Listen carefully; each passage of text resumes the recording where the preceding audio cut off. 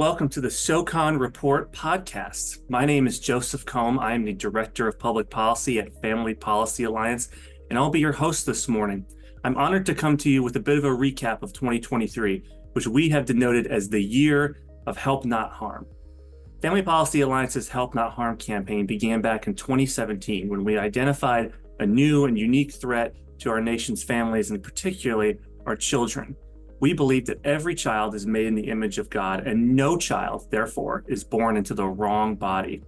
But there were forces in our cultural and political network that believed otherwise, and were trying to impress that upon vulnerable children who were unsure about who God made them. And we saw that they were under threat from predatory medicine and irreversible damage of so-called gender transition procedures. So back in 2017, Family Policy Alliance drafted the first of what we would call our model Help Not Harm bill.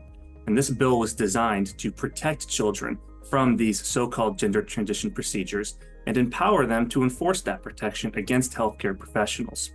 For several years, we didn't see much movement on this bill. Then, because of you, our supporters, you started to make this a big deal culturally.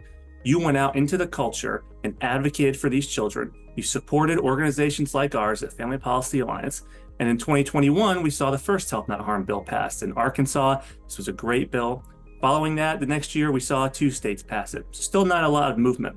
But this year, you made this such a predominant cultural and political issue that Help Not Harm exploded onto the legislative scene in state capitals across the country.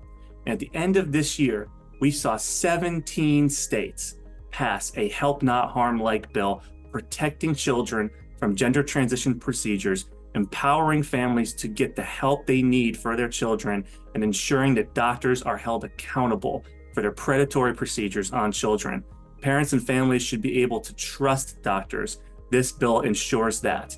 You made this happen. That raised our total states that have passed this bill to 20.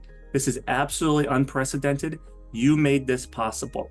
And we have a very special message from our CEO this morning who wants to talk to you about this. I'm going to hand it off to Craig DeRoche, our CEO. Listen, folks, 2023 was the year of helping children rather than harming them. Folks, that's the important message.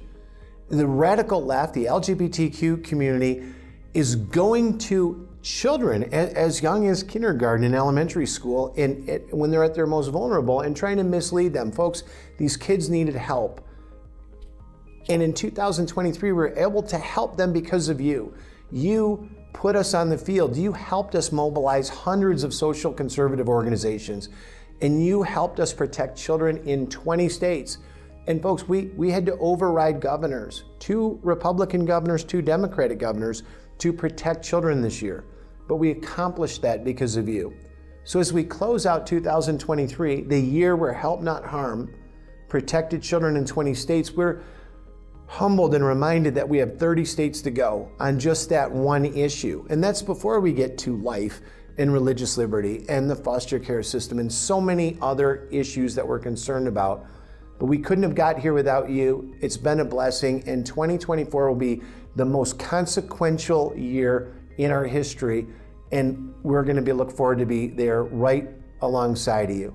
Back to you, Joseph. Thank you, Craig, for your inspiring words and for your leadership of Family Policy Alliance and in this movement to protect kids. And now, friends, we want to share with you a highlight video on our Help Not Harm campaign that shows just how much hardship we went through to get these bills passed, but you empowered us to do that and to endure it on behalf of vulnerable kids and parents everywhere. Take a look. I couldn't really describe the sensation. I mean, it was numb, but at the same time, I could feel everything. And it was hard to look down at my chest like that. There was one night when I just broke down crying. I was really upset, and that was when it really started to set in the reality of the situation. So is the Senate. That's why we're here every day. We show up at the Capitol, regardless of who else is here, because this is your Capitol. This is our Capitol, and we will not be deterred by anybody that tries to discourage us. We're going to be here all day. We won't be deterred. All day we won't be deterred. No matter what anybody does, we're not going to be deterred.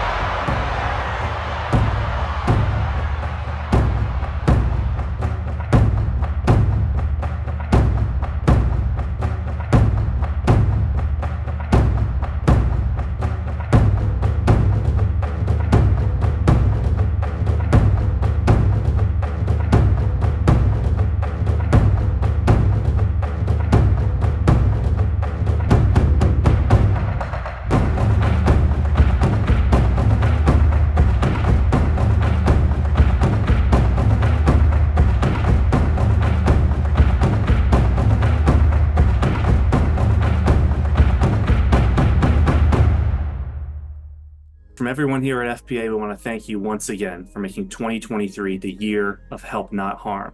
But we believe the best is yet to come for FPA, for our country, for our families and parents, and for you and your families. So thank you once again. We will see you in 2024.